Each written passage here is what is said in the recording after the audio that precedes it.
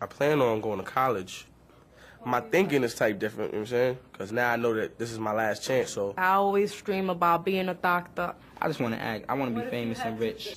I want to be a manager, a business manager, have my own business. What is intelligence? How do you learn? What are you good at? Perhaps you're a verbal learner and you learn best by using words. Math. It's not hard.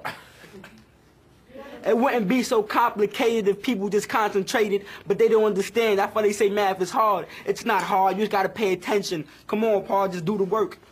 Maybe you're a tactile or kinesthetic learner, and you learn best by feeling or touching or using your body.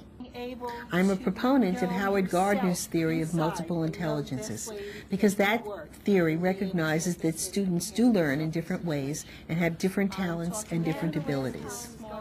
The goal is to have the students recognize their stronger intelligences and to use those to build on their weaker ones. Smart at math. Smart at basketball. I'm good at global history. I'm smart in like science. I'm smart in science too. Smart in science too. My name is Benna Golubchik.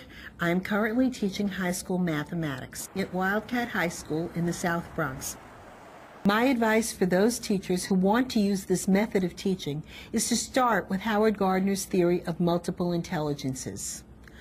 Don't ask how smart are you, but ask how are you smart.